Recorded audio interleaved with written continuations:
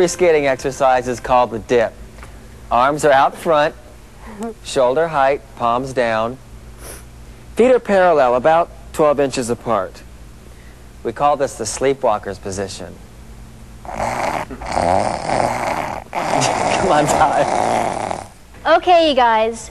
Squat down till you're sitting on your heels, back straight, hands in front of you for balance. Good. Remember, off-ice warm-ups and stretching are very important, and the more you advance, the longer you have to do them.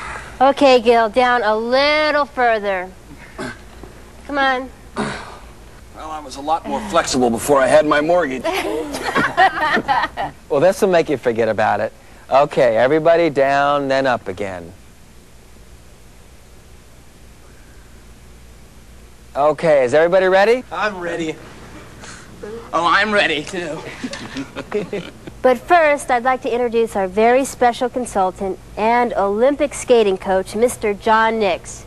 Let's give him a terrific hand, all right? Again, Ty. Thanks. Yay! Nice to meet you. We're going to do some great things. Got some excitement. All right? Yeah.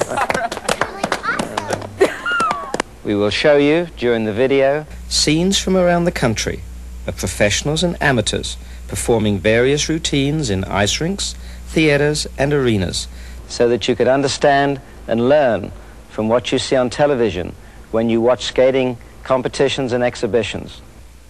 Ty and Randy, the Star Lift.